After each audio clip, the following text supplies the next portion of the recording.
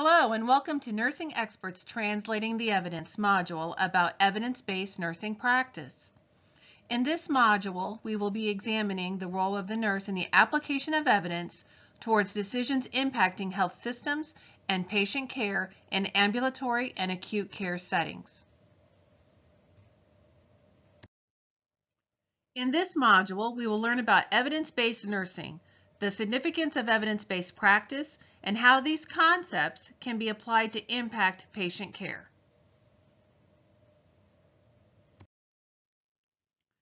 Evidence-based nursing is the integration of knowledge derived from the literature, for example, case studies, patient reviews, quality improvement projects, and research studies, combined with the best available nursing clinical expertise, while taking into account the values and preferences of the individuals, families, and communities that we serve to make the best clinical decisions for our patients and community. Implementation of evidence-based practice guidelines has been shown to improve nursing practice and client outcomes, as well as reduce costs of standardized care. An evidence-based approach to public health could potentially have numerous direct and indirect benefits, including access to more and higher quality information on best practice, a higher likelihood of successful prevention programs and policies, greater workforce productivity, and more efficient use of public and private resources.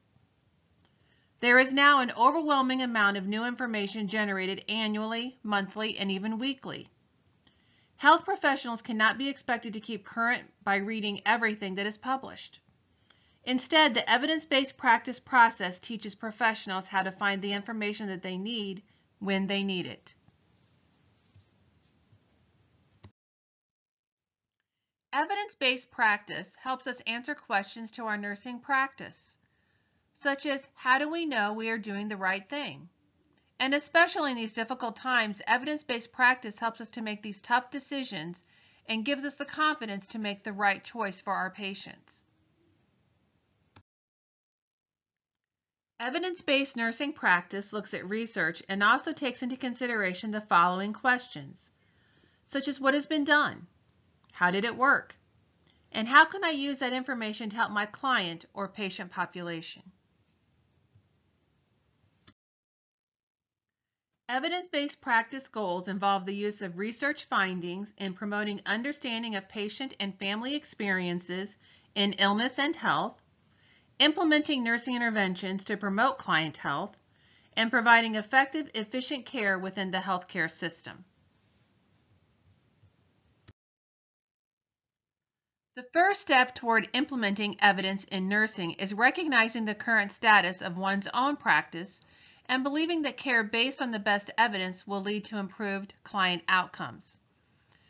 Evidence-based practice can only be successful in an environment that supports the implementation of EBP. EBP can improve practice and outcomes, but can also influence policies and the delivery of care at your clinical agency. This slide displays the steps in the evidence-based practice process. These include asking the compelling question, what do you see as the issue? Think about the development of your PICO question. In this step, you define the problem. In the next step, you search the literature to see what possible interventions might be out there to address this problem. You will then appraise the evidence. This is a critical analysis of the articles and evidence from the literature that you uncovered in your search. We will provide significant instruction in critical appraisal in later modules in the next series. Once you have completed the appraisal, you will select the intervention that best suits your problem, taking into consideration your available resources.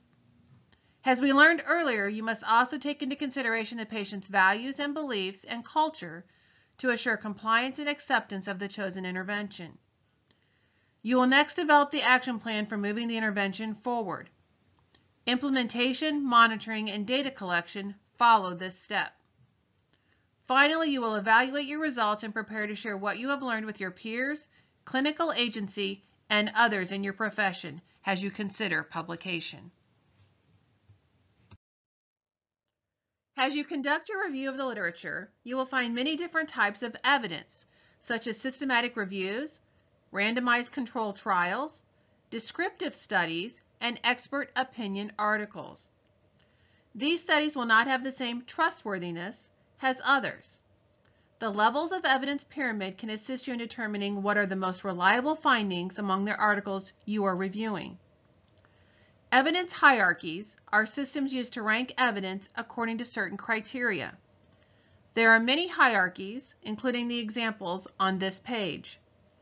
Systematic reviews rank as the highest level of evidence, while expert opinion is among the lowest. For more information on each of these types of studies, please see the next Evidence-Based Practice Process page and Critical Analysis module.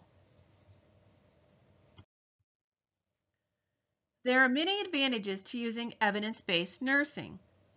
Some of these include a higher likelihood of success when decisions are based on evidence rather than historical, political, or other pressures. By using evidence-based practice, common indicators can be identified and used to evaluate your project. New knowledge can be generated. Existing programs can be defended and expanded by providing evidence to support them, and evidence can be used to advocate for new programs. In summary, the advantages of applying evidence-based nursing practice results in more effective programming, better policies, improved decision-making, and a better chance at funding and also sustaining that funding and that program.